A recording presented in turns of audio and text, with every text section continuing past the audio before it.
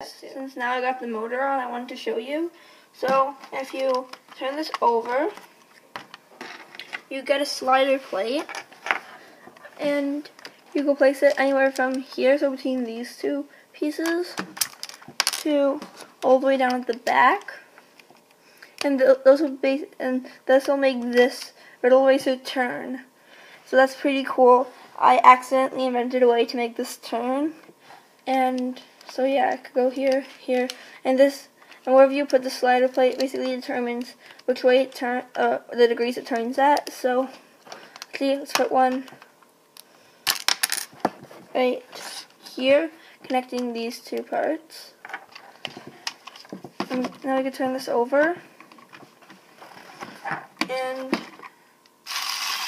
this is on, and should be functioning properly. Yeah, yes, it's turned. So that this did turn. It's hard to really stop it and everything, but yeah, it works on both sides. And I'm not really sure if I should show what happens if you put both slider plates on. It'll basically just go not really crazy. It'll go crazy, but really slow. So yeah, that's just a quick thing I wanted to show you. By the way, if you put it anywhere past here, so if you put slider plate anywhere past here, like say here, then it'll just like I'm not even sure how to explain it. It'll just like not work. But yeah, so that's just a quick thing I wanted to show you. And right now we'll just get into the lights and the receiver. If you want to put the receiver on, you can take this part for the lights and this. That'll go like that, and you just put that off to the side for now. Now we take the lights, and it's actually pretty long, so take this off. So you can attach this on right here, and then put that back on. It goes like that. And if you want, you can also attach this right here, just so that it doesn't fly everywhere. And then just take that off for now. What you're going to do is get one of the lights, and basically it's going to make sure it's on the right side, and it's going to make it look like that, and put it at the front. So like that, it'll go right into there, and then clip all the way down because of that. And then same with the other one. So that up,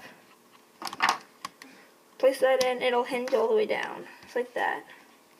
And now what you're going to do, so you get this part, and this might be a bit hard, but get this, stick that right into there, and then get this cord, stick that right into there, and then you just gotta wiggle it in there and place it right here. So that's like that. Just feed these through there and place this part down, and then the lights are now on. So if I could hold it up, as the wheels are spinning, you see the lights are on.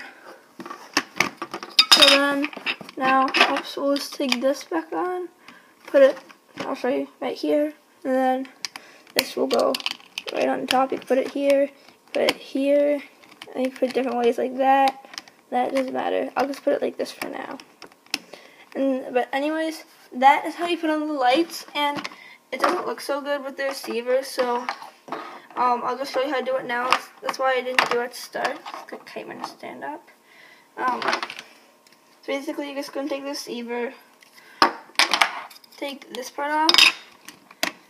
I'll take these, split them like that, and then place them into this spot. So I'll place the motor into blue and the lights into red. So go on like that, then the receiver easily sits right up here. Because I couldn't find a better place for the receiver to sit. That will just go like that, and if you want to, you can just make it go like that. It doesn't look that good. We could do it like this. I don't know, your choice. I think I like this better. And yeah, that might fall off. And the bad part is you'll have to go like this and then put the receiver back on. But let's make a custom remote for this.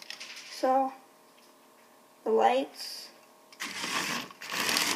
the motor. But yeah, so I think that's it for this video. So I think it's going to take the receiver off for now because I don't think it looks that good. But anyways, while I'm doing this, I'll just say I hope you guys like this video. If you did, don't forget to like, subscribe, and comment. And if you guys ever motorize any other sets, or if you have a better way to motorize this, you can definitely let me know in the comments below. You can leave a link. And yeah, I think that might be it for now. So see you guys later on LEGO Channel 62.